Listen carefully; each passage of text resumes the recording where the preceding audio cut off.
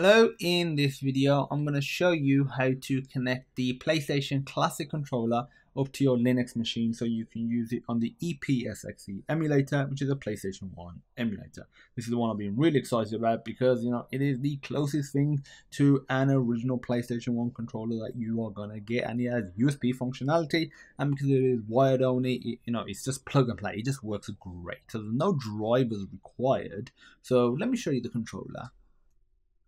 So you should be seeing the controller right about now.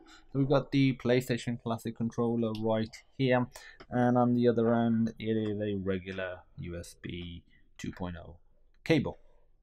And all you have to do is plug this in. So I'm just gonna put a hub right here. So plug it in. So once you plug that in, you're ready to actually use it. So what you want to do is go to config, gamepads, pad 1, and literally just start mapping all the controls. So as you can see, there are no analog sticks because the original PlayStation 1 controller never actually had analog sticks. They released the DualShock version later on, which had rumble and the actual analog sticks as well. So you can't have any analog sticks. This is the original experience. So let's start mapping all of this up. So it's pretty simple. You click on the one that you want to map, then press the button on the controller, and now start. Let me use this end. So L2. As you can see on the original one, the buttons were very small as well. They weren't even like the bigger buttons that they introduced later on. And in the PS3 and PS4, they introduced the actual triggers and not just regular buttons. But again, this is the original experience that you are getting right here.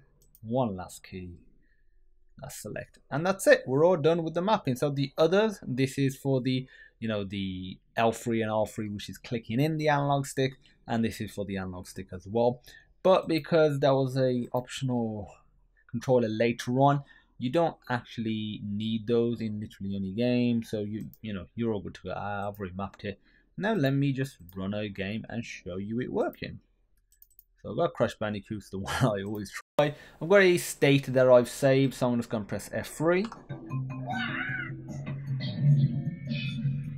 I've turned down the volume just so you can hear me, and as you can see, it is working fine. And we have a PlayStation Classic controller that you can connect to your Linux machine. It can be any Linux distro. I'm using Ubuntu. Doesn't matter what Linux, what version, it should be all good to go. So you can end the video right here because we're all done. We set it up, we plugged it in, we mapped it, and you can start playing games. If you want to watch me play Crash Bandicoot as I do in a lot of these videos, then feel free to carry on watching. And if this is something that you want to see more of, me playing games but with different controllers, like a Wii controller for example, for a PlayStation 1 game, and trying to play as much of it or all of it, then let me know, and there's something that I potentially might do. Yeah, I was also thinking, I wonder how much you can pick up, I haven't looked, how much you can pick up a PlayStation Classic controller for. Because I know the PlayStation Classics, they originally were, I believe, 100 quid, but I think about just $100 or so. And that's, online, that's how much I bought it for. If it hadn't been hacked with, BleemSync, for example, it would have been a terrible purchase. I still don't think it's a worthwhile purchase at that original price, even with the hackers. Considering you can get you could get a PS3 hacked, that will get a hacked one off eBay, and not only could you have PS1 games on there, you can have store oh damn it, wait, it's gonna be awkward now to actually do it. I have to do the actual jump, so let me try it.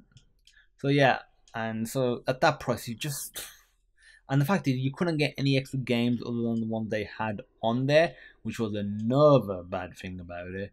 But the price got reduced like really quickly. I remember it was going to like 60 quid or so within a week or two, like really fast. Can't remember what the exact time frame was, but I remember it wasn't like months or anything. And then I think I've even seen them as low as 20 quid. So I'm wondering, like, how much people are selling the controllers for if they... Ooh.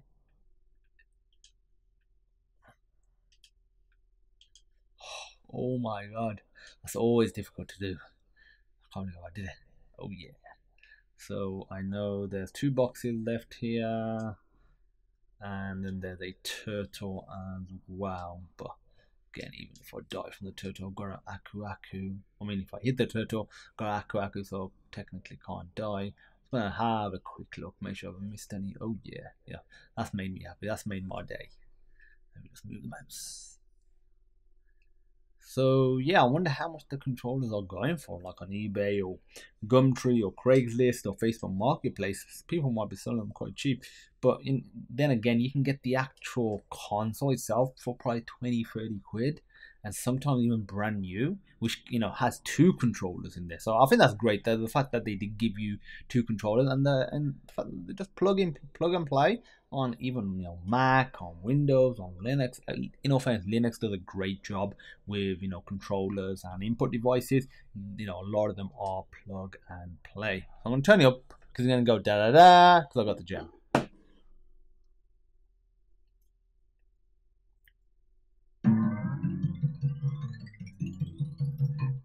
Okay, then I'll open there. I think I pressed one of the buttons which skipped that little bit, but okie dokie. So that's it. Yeah, I must have just skipped it.